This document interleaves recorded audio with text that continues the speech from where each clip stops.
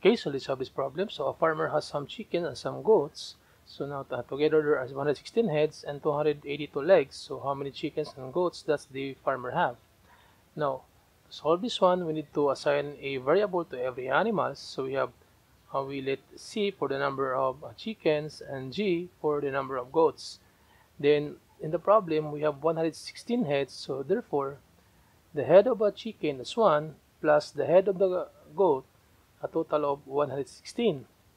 Then we also have 282 legs. So we have 2 legs of a chicken plus the 4 legs of the goat. That's a total of 282.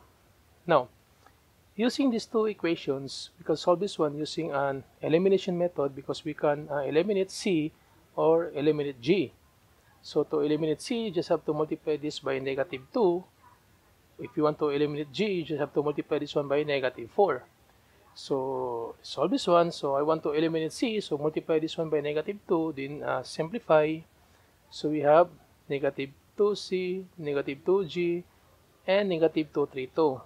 Then you just copy your second equation.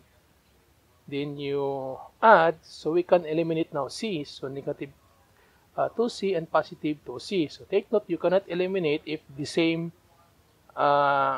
sign. Okay, it should be opposite in sign. Then you add this one, negative 2G plus 4G, that's 2G, and negative 232 plus 282, that's 50. Then divide this one by 2 to solve for G. So therefore G, that's the number of goats, that's 25 goats. Then to solve for the number of chickens, just have to substitute this value to any of this equation. So I choose this first equation because this one is the simplest form. So C plus G equals 116. So you substitute your G, that's 25. Then to solve for C, transpose 25 to the right side. So 116 minus 25, that's 91. So we have 91 chickens. So therefore, the farmer have 25 goats and 91 chickens.